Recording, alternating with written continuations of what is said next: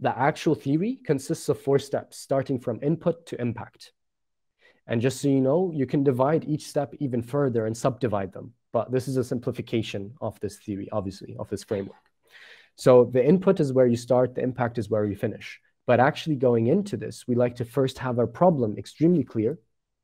And then we also like to have our vision, the potential, realized potential, also extremely clear before we start thinking about the actual theory of change.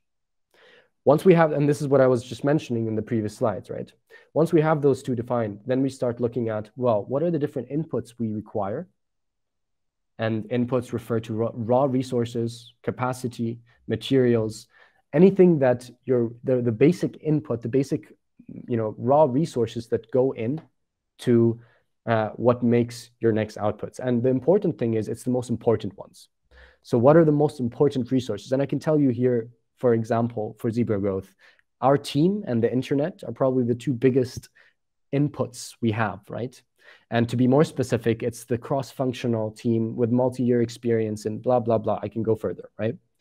But those are the 2 most important inputs for us to achieve our change. The next thing is the outputs. What's the direct positive effect your inputs are having?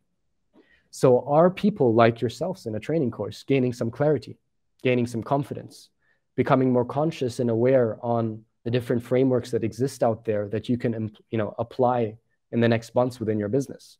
That's probably the direct output that we have with our clients. The next thing is the outcome, which is the midterm ripple effect that your output has. So here we're starting to look at the midterm effects and impacts. And it's maybe not the end impact that we need to get to. Impact is usually more long-term, but it is what's going to lead towards our impact. So then the impact is actually what's the long-term impact that directly feeds into solving your systemic problem, that directly feeds into creating your realized potential.